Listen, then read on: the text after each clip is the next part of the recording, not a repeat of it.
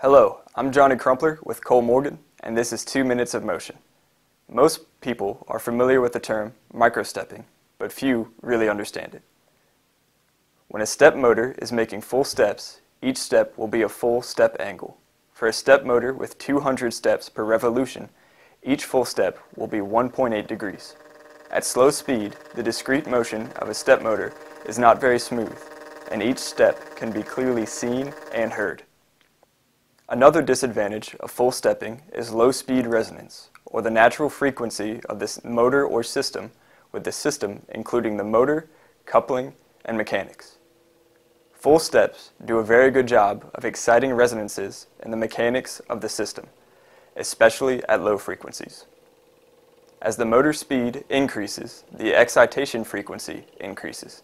As the frequency passes through the mechanic's resonance point, the system becomes unstable, which may cause the motor to become erratic in motion or lose synchronicity. This is what we call stalling for step motors. One way to overcome the low-speed resonance is to break each step in multiple steps. This is called microstepping. With microstepping turned on at low speeds, the motion of the motor is nice and smooth, with each step broken into many points. The transition of each step is much smoother.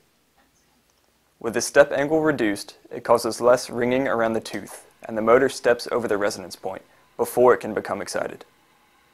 The downside to microstepping is the loss of torque. On average, microstepping will reduce the motor torque by 30%. This will be explained more in our next video. I'm Johnny Crumpler for 2 Minutes of Motion. Please join me in our next video.